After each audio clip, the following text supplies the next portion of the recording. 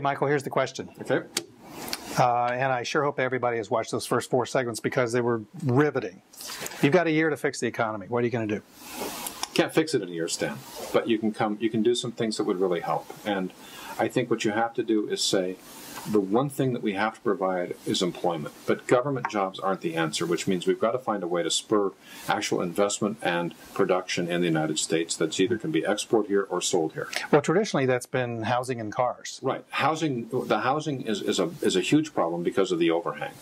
I think for the first time we actually might consider, and people will maybe not like this, but I really honestly believe we need to look at either quotas or some sort of tariffs to protect certain industries so we get them up and running again. Such as? Aerospace might be a good place to start, so we make sure that Boeing doesn't export those jobs overseas for a while until the U.S. economy is healthy again.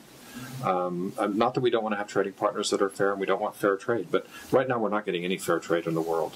And it's really showing up in our ability to have jobs here that pay a decent wage. So we've got to do something that spurs that. The housing is a different issue. The housing problem was created with years of problems and years of bad financing and years of bad decision and then a blow-off era where prices went way too high. Mm-hmm. The answer is you have to liquidate that industry. That inventory has to be liquidated before you can have recovery. So the answer is pain in the near term, get the government out of the way, let the market deal with this, and let it liquidate out. And that means we're going to lose some banks, we're going to lose some mortgage companies, we're going to lose some investors who hold those mortgages. Those have to be liquidated out. Otherwise, we can't recover. And once that inventory is done, we can fairly price housing, and then you can get a bump up again where you actually starts growing again. Okay, Michael, you're way over my head right now.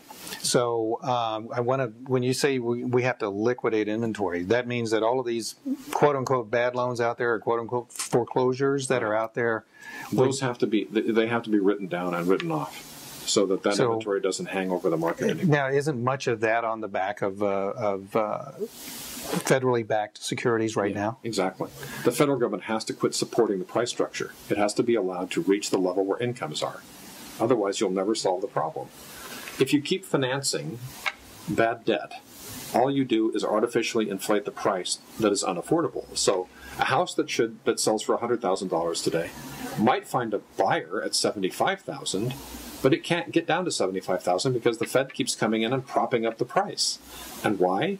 Because he doesn't want to damage the balance sheets of the banks who hold the paper. But, Michael, that's been the theory of the way agriculture here in the United States has been able to make its way with subsidies.